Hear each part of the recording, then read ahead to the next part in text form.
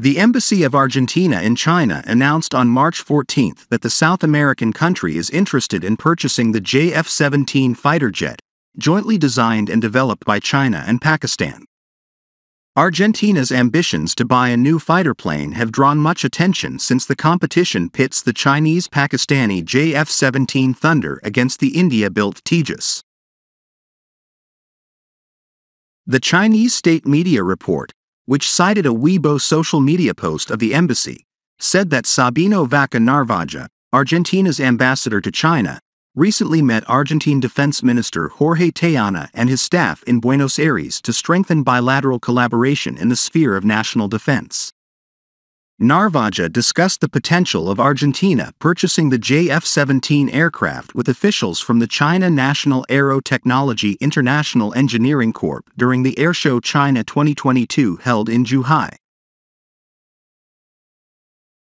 Earlier, a top Argentine Air Force mission was reportedly visiting Denmark to inspect second-hand F-16 fighter planes. The delegation conducted technical evaluations of Danish F-16B MLU fighters. At that time, Brigadier Diego Garcia, the Argentine Air Force's Director of Plan, Projects, and Budget, disclosed that the team comprised experts and technicians who had gone to Europe to assess the proposed aircraft. The country's Air Force has been exploring procuring a new fighter jet for decades. However, the nation's precarious financial situation and the British blockade have hampered these attempts. The latest event comes months after Argentina's president, Alberto Fernandez, declared that his country would postpone buying any military aircraft for the time being since there were more vital things to allocate its resources on. After the 1982 Falkland Islands War, the United Kingdom imposed an export ban on Argentina to prevent the Argentine military from modernizing.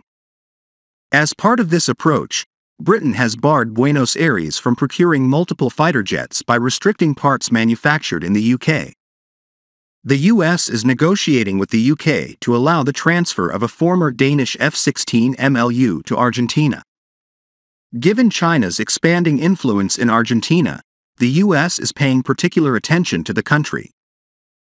On March 15, Chinese analysts informed the Global Times that JF-17 is the best choice for Argentina regarding availability and performance.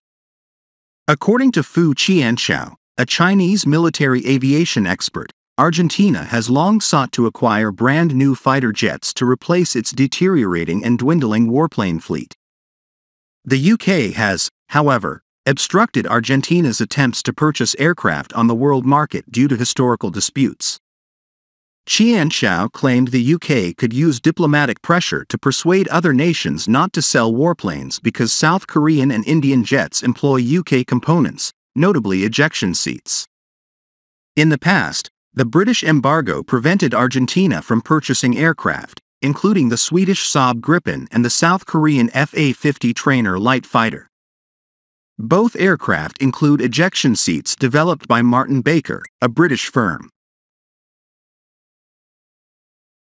The Chinese Foreign Ministry and the Chinese Embassy in the UK announced last year that China's stance on the Malvinas Falkland Islands matter is unchanged and that Beijing firmly supports Argentina's justifiable claim to exercise full sovereignty over the islands. As a result, Qianxiao added, the JF-17 is the most available fighter jet to Argentina. The state media highlighted that the JF-17 has evolved into 3 generations known as Block 1, Block 2, and Block 3. Block 3 is outfitted with sophisticated avionics and flight control systems, an active electronically scanned array radar, a combination of China's best beyond visual and short-range missiles, and more. Chinese analysts say the earlier blocks are less expensive yet still perform well. The warplanes that have been assessed and are being thought about as prospective alternatives by Buenos Aires are India's Tejas, China-Pakistan's JF-17, and US-made F-16. It is important to remember that the US F-16 aircraft offered to Argentina is not equipped with an active electronically scanned array radar. Additionally, They are incompatible with the tankers the country's Air Force currently employs for in-flight refueling operations.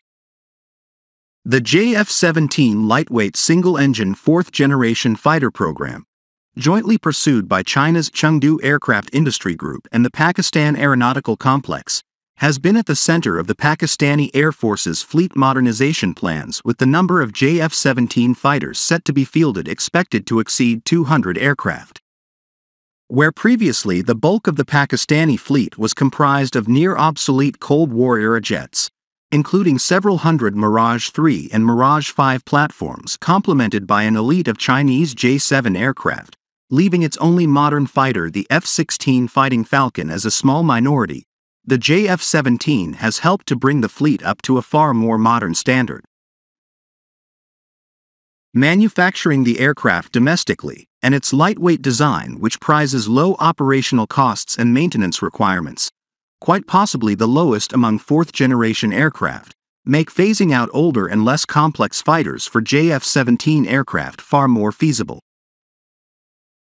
With the JF-17 Block 3 fighter unveiled in December 2019 and expected to enter service from around 2022, the aircraft will outperform all existing Pakistani fighters, the F-16C included, by a considerable margin. While the new aircraft has a new engine and makes more use of light composite materials for a superior flight performance, including the ability to exceed Mach 2 speeds, the platform's most significant improvements are arguably those made to its beyond visual range capabilities. The JF-17 Block 3's avionics are nothing less than state-of-the-art, with a heads-up display, a full-glass cockpit and new single-panel multifunctional display, and the aircraft also integrates a powerful active electronically scanned array radar, possibly the KLJ-7A. An active electronically scanned array radar will be key to the JF-17 Block 3's performance, and its sophistication will compensate for the relatively small size of the radar the fighter can accommodate and provide the situational awareness needed to make effective use of longer-ranged munitions such as the PL-15 air-to-air missile. This missile has approximately double the range of the AIM-120C used by the F-16C, approximately 200 kilometers, where the AIM-120 is restricted to around 105 kilometers. The PL-15 has been integrated onto China's new generation of fighters, which all integrate active electronically scanned array radar, the J-20, J-16, and J-10C.